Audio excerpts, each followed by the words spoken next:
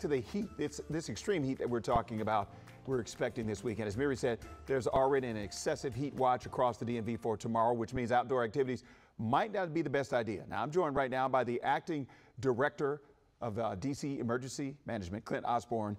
Good morning, and thank you again for coming back in and speaking with us. We appreciate you this morning. There you are. We got you on camera now.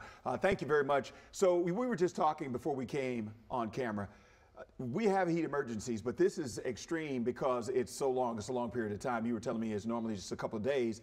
This is probably worse. Yeah, typically we watch the heat throughout the summer, and we'll have a day on and a day off or a couple of days in a row. But what we're seeing this week is almost 10 days of these extreme temperatures. What is the plan? I know we're talking about these cooling centers. Where can people go to find out information about these cooling centers and how they can get to them? Everything they need to know about these cooling centers, because this is very important to keep people safe. Yeah, absolutely. So we have an interactive map available to all of our residents at heat.dc.gov, and it'll show you the cooling centers, rec centers, pools, spray parks, all of the resources that you have, and they're spread throughout the district and generally within walking distance of a lot of folks.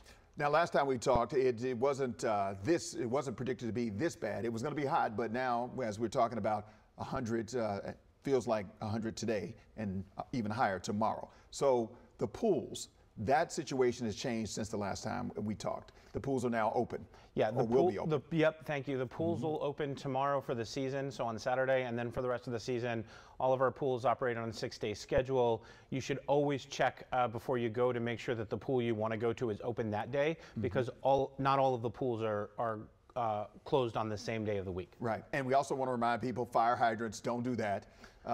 That's not a thing. Yeah, absolutely. When you open a fire hydrant, you take the water pressure down in that area, and it makes firefighting in that area hard, and nobody wants that in their neighborhood.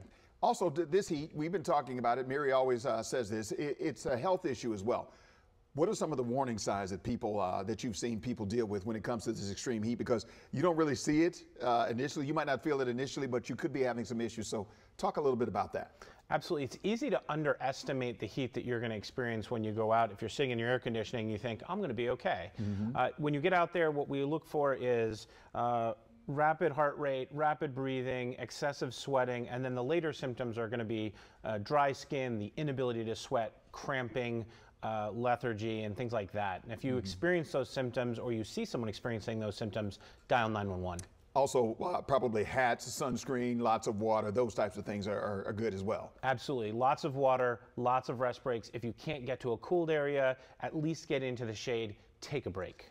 And we don't want to forget, as we wrap up, our pets. They need protection as well. Yeah, this is a terrible time of the year to have pets outside for extended periods of time, as well as in cars. Remember, a car can heat up very, very quickly during the season, so you want to look before you lock your doors.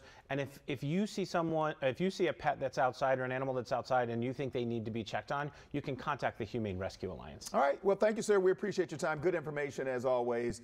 Good to see you. Thank you. All right.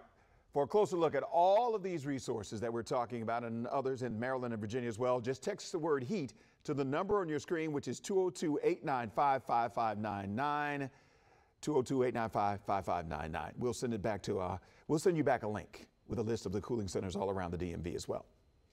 We've been talking about this heat all week. Just take a look at this map. So much red behind me. And we're not the only ones dealing with this.